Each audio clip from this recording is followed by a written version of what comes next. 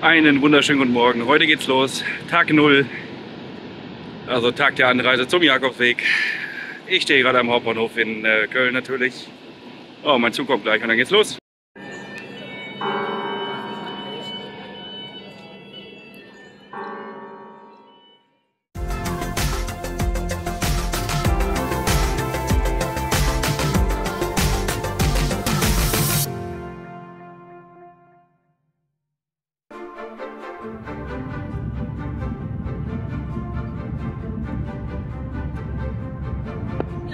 Ja, hier in Paris angekommen. Und jetzt laufen wir quer durch die Stadt 6 Kilometer. Dann sind wir in Montparnasse und von dort aus geht es weiter.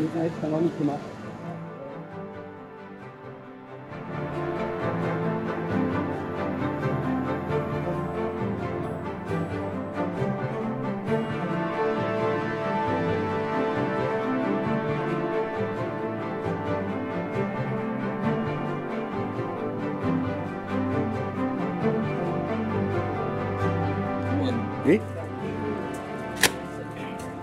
Voilà.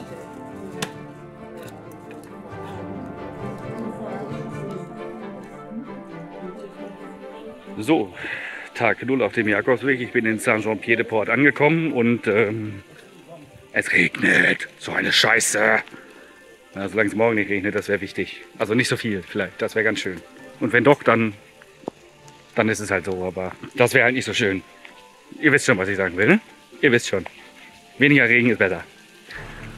Ja, und jetzt laufe ich hier gerade noch ein bisschen durchs Dörfchen durch und dann geht es auch gleich schon in die Herberge und irgendwann auch schon Richtung Bett, weil so ewig lang mache ich heute ganz bestimmt nicht. Wir waren gerade schon was essen, das war ganz schön. Ne, ein bisschen Nahrungsaufnahme, ein bisschen Energieaufnahme für morgen vorsorgen. Und dann wird alles gut, denke ich. Ich meine, was soll schon schief gehen, ne? Kann ja gar nicht schief gehen. Ist also. Ja. Ich wünsche euch was, wir sehen uns morgen. Ich glaube nicht, dass ich heute noch viel filme. Mal sehen. So, ich wünsche einen wunderschönen guten Morgen. Tag 1 beginnt. Ich stehe hier vor dem spanischen Tor, dem ersten Meter, den ersten Schritt auf dem Jakobsweg 2023.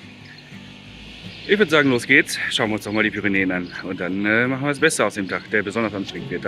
Das weiß ich schon, aber ja, wird trotzdem gut. Bin ganz sicher. Der Ausblick entschädigt dann wieder. Also, ich mache mich auf den Weg. Hoffen wir, dass alles gut geht auf den nächsten 800-900 Kilometern, ne? Wird schon.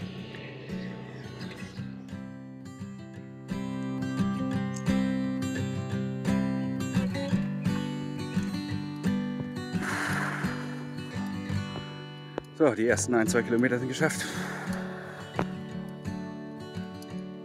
Und ihr seht, es ist schon anstrengend genug. Das ist nur der allererste Anfang.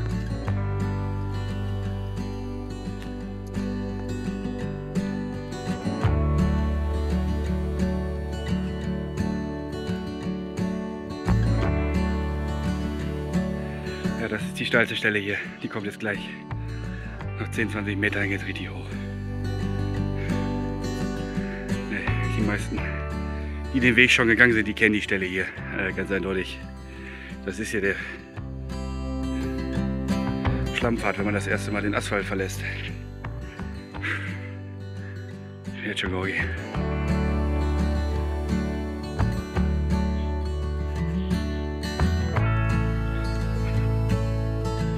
Muss ja weitergehen, ne?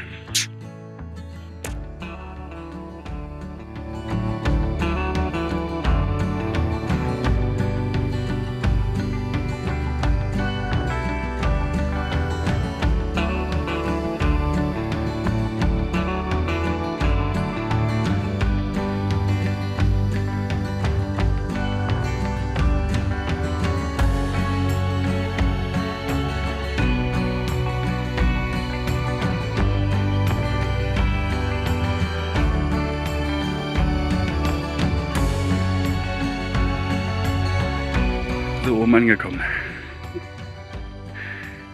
Das erste steile Stück ist geschafft. Und jetzt geht es weiter nach Horizont, immer weiter hoch.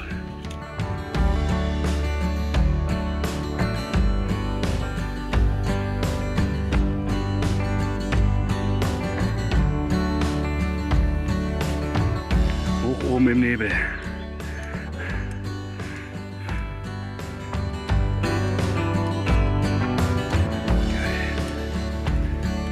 Na egal, da geht's lang. Immer weiter hoch.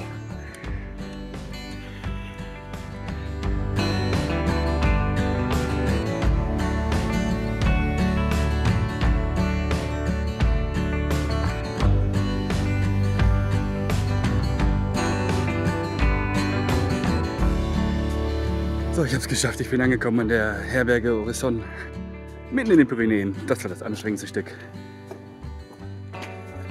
Hier ist er. Oh, das war richtig geil. Los geht's.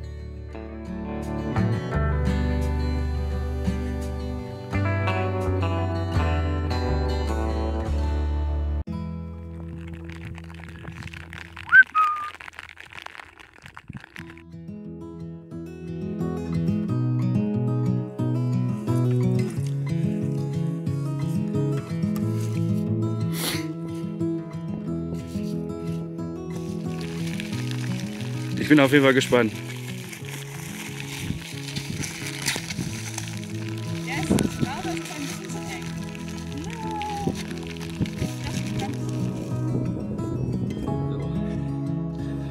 Jetzt hat es gerade 20 Minuten geregnet oder so, vielleicht eine halbe Stunde. Einmal richtig nass geworden. Kommt richtig gut. Laune ist trotzdem noch gut. Alles wunderbar. Ich glaube, ein bisschen mehr über die Hälfte habe ich schon geschafft für heute.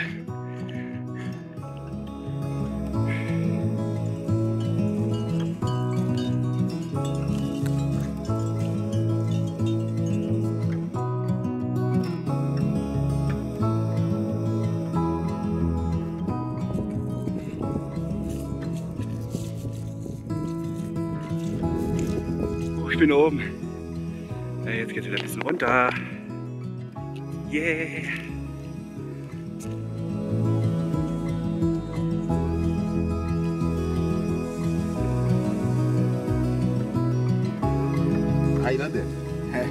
Ja.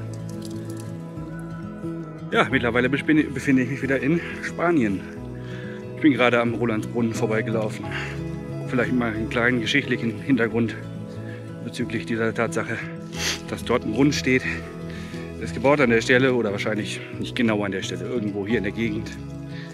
Die Schlacht von Roncesvalles, die Nachhut von Karl dem Großen, angeführt von Roland. Ne? Der ist hier in einen Hinterhalt der Sarazenen oder Mauren oder, bin mir gar nicht sicher, weiß ich jetzt gar nicht, geraten. Ja, und fand dort hier sein Ende. Und ihm zu Ehren, weil das wohl ein toller Ritter war, ein toller Guy, steht hier heute eben der Rolandsbrunnen und versorgt Pilger mit Trinkwasser. Ja, jetzt sind wir in Spanien und da bleiben wir auch bis zum Ende. Sehr geil.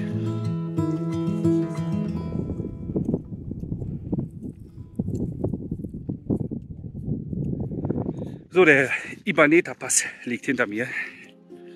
Und jetzt gibt es nur noch einen Hügel, einen Berg, der vor mir liegt, und das ist der Col de la Poeda. Und an dessen Talanfang, da liegt auch schon Roncesvalles. Mit dem heutigen Ziel. Es ist nicht mehr weit. Ich habe das Allermeiste geschafft. Aber der Anstieg jetzt gleich, der wird noch mal ein bisschen heftig. Der wird noch mal ein bisschen heftig, Leute. Und ein bisschen.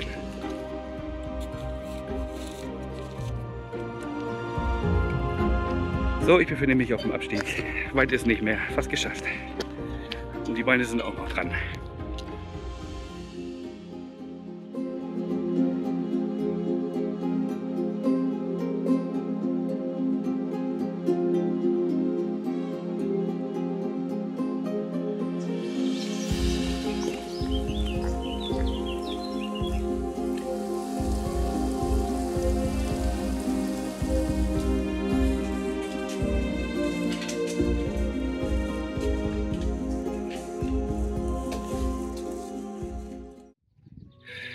Ja, wunderschönen guten Abend. Ich bin angekommen in Roncesvalles.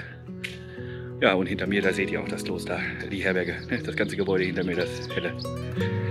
Das ist die Pilgerherberge, die öffentliche. Und dementsprechend kann man da auch nicht reservieren. Das ist immer gut. Da habe ich noch Platz gekriegt. Ja, ich bin froh, dass ich angekommen bin. Es war anstrengend heute. Aber nicht ganz so schlimm, wie ich es in Erinnerung hatte, was vielleicht am Wetter lag. Heute war kein Sonnenschein, es war die ganze Zeit super neblig. Es hat auch ein bisschen geregnet zwischendurch, mal halbe, dreiviertel Stunde. Aber das ging noch irgendwie. Aber trotzdem ist man natürlich irgendwie nass und dann ist einem kalt und dann sind die Klamotten nass und ihr wisst ja schon, das ist so. So geil ist das nicht, aber es ging. Erstaunlich gut überstanden. Eigentlich bin ich fit. Gerade. Relativ. Also nochmal machen würde ich es nicht, aber bin halbwegs fit. Ja. Und dann gibt es gleich noch ein Abendessen. Auch hier in einem Nachbargebäude. Ja, ein paar Leute habe ich natürlich auch schon kennengelernt. Natürlich, es muss ja sein. Ne? Das geht gar nicht anders. Man kann sich dem eigentlich kaum entziehen. Es sei denn, man will unbedingt niemanden sehen. Ansonsten, alles gut. Schauen wir mal, was die nächsten Tage bringen. Ne? Bis dahin.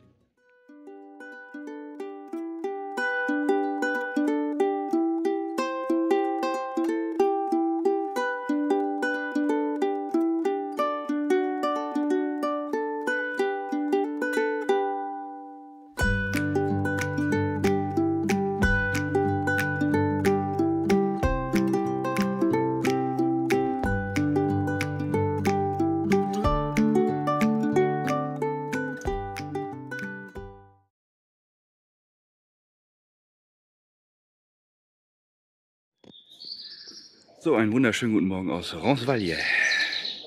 Tag 2 beginnt. Es ist kurz vor 7, 10 Minuten vor 7, denn gleich das Frühstück um 7 Uhr.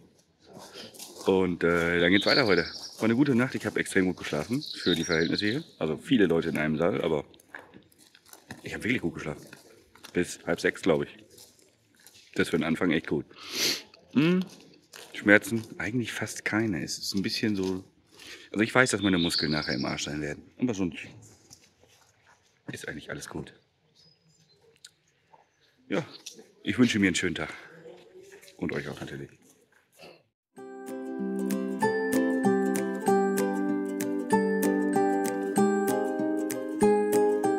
Good morning, einen wunderschönen guten Morgen.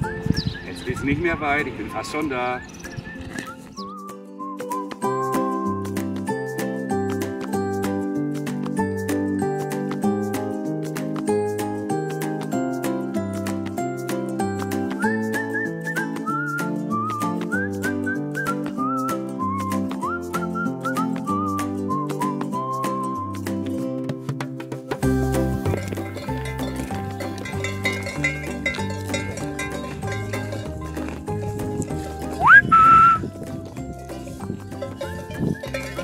Hello, my friend.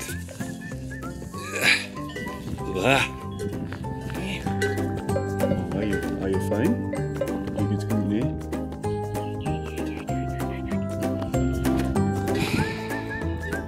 What an awesome guy. See you.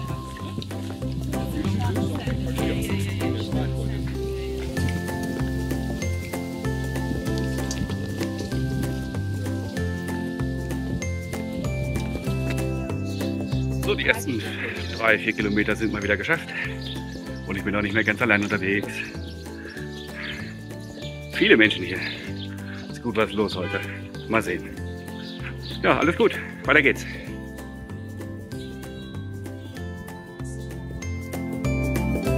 Yep.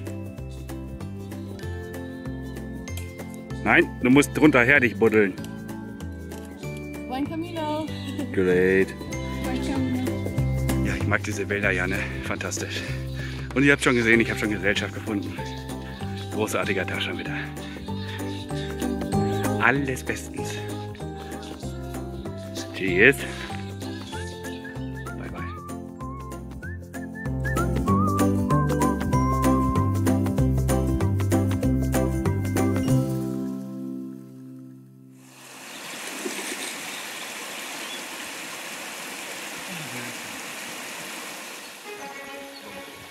Ihr wisst ja, ein echter Pilger trinkt Wasser aus einer Muschel.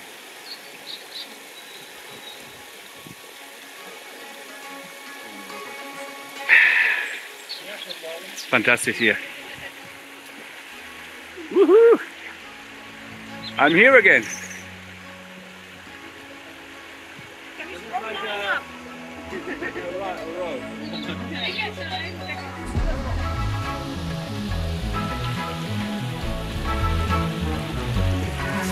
Woohoo!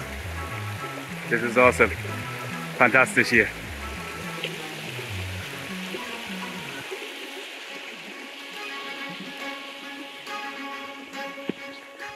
Oh Gott sei Dank, bin ich reingefallen. Das wäre jetzt auch blöd gewesen, wenn man das auf Video gehabt hätte, ne? Wenn dann einer so reinplumpst, das wäre nicht so gut gewesen. Okay. Auf geht's. Gute Laune. Daumen.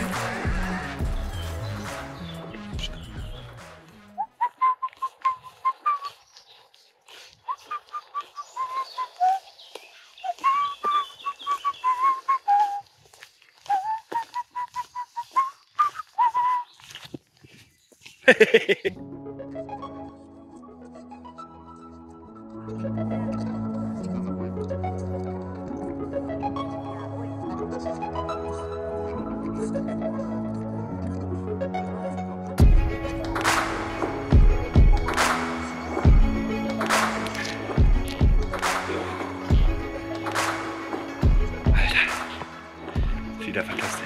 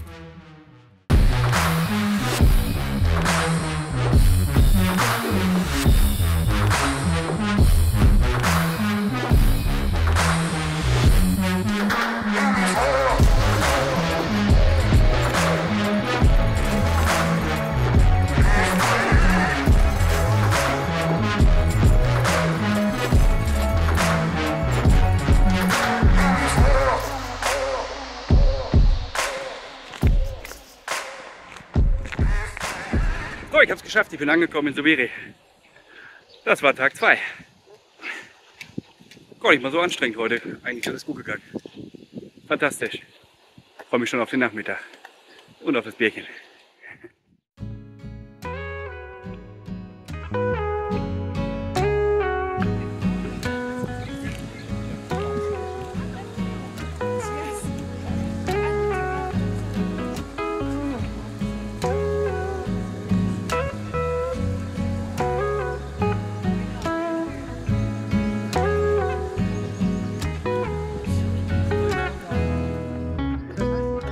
Und weiter geht's nach Larasuania.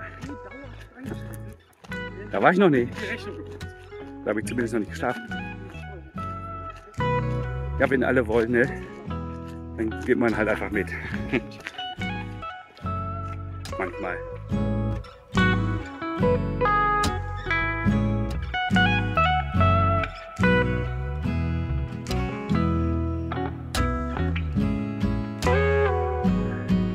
So,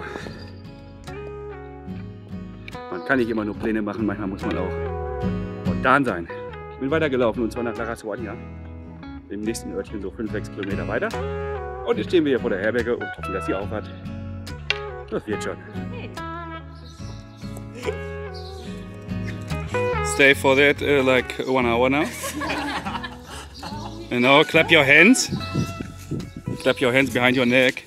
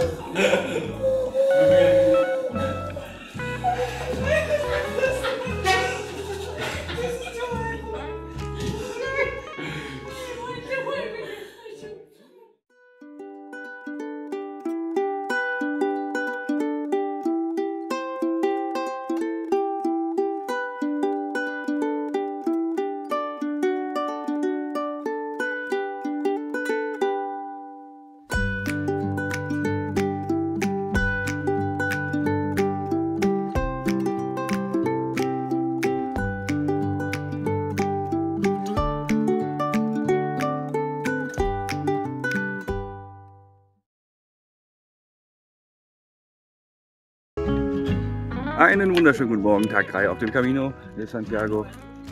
Heute geht's nach Pamplona, ich starte gerade in La Rasuania. Und ist schon geschäftiges Treiben hier. Aber es geht los.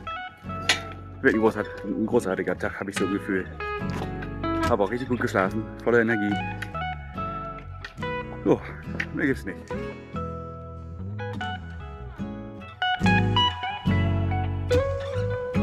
Hallo. Ach, großartig. Ist fantastisch. Jetzt gerade einen Hügel rauf und 3 Minuten später gehst du auch wieder runter. Jedes Mal. Einfach jedes Mal. Sehr gut.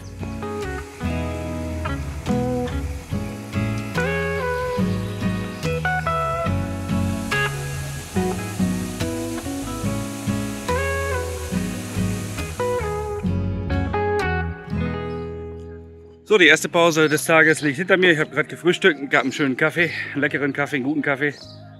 Und das erste Mal Tortilla. Und wer mich kennt, der weiß ja jetzt schon, wie wichtig mir das ist. Fantastisch. Ich bin davon glücklich. Die Sonne scheint, es wird wärmer jetzt langsam. Ja, so ist das, wenn man die Pyrenäen so langsam aber sicher dann hinter sich lässt, ne? Heute Pamplona. Fantastisch. Ich freue mich richtig. Ja, und bis dahin habe ich noch gute 10-12 Kilometer vor mir. Ist nicht weit heute, kurzer Tag. Dafür haben wir ja gestern etwas mehr gemacht. Ja. Schauen wir mal, wie es wird. Ich freue mich auf jeden Fall auf Pamplona. Und die Kirchenherberge. Das wird gut. Bis dahin.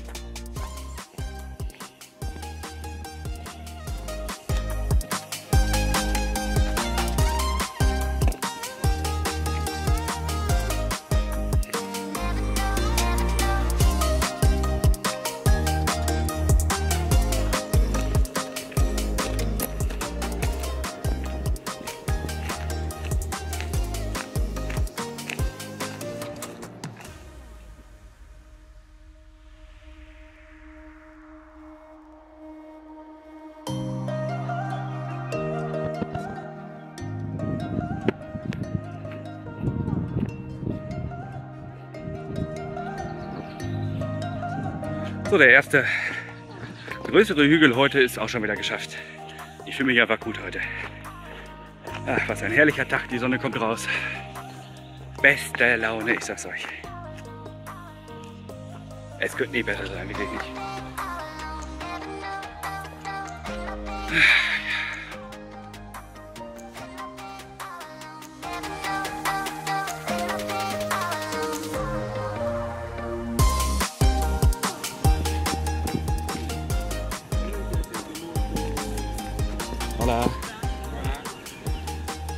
So, und ich bin wieder angekommen auf der berühmt-berüchtigten Brücke vor Pamplona, wo ich vor fast 3 Jahren meinen Hut verloren habe.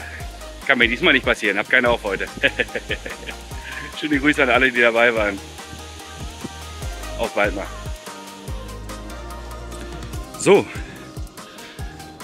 das sind die ersten Vororte von Pamplona. So sieht das hier aus.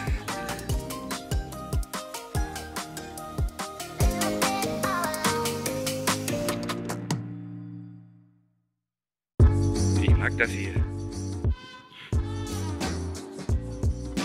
Das ist eine schöne Stadt. Das wird gut.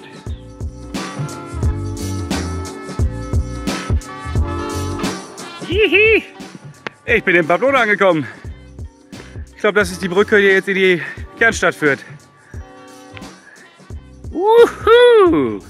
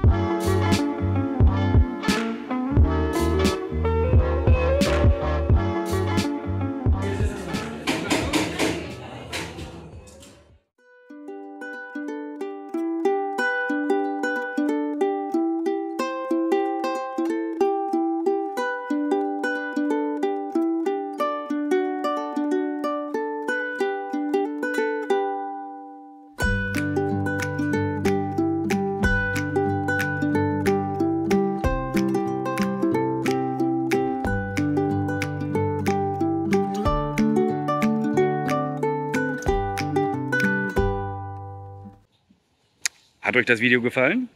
Sehr gut. Lasst mir gerne ein Like da, kommentiert fleißig unter dem Video. Ich beantworte alles rund um das Thema Jakobsweg. Und wenn ihr dann noch nicht genug kriegen könnt, dann freue ich mich selbstverständlich auch über ein Abonnement. Dann verpasst ihr auch in Zukunft kein Video mehr. Also ran da. Dankeschön. Macht's gut.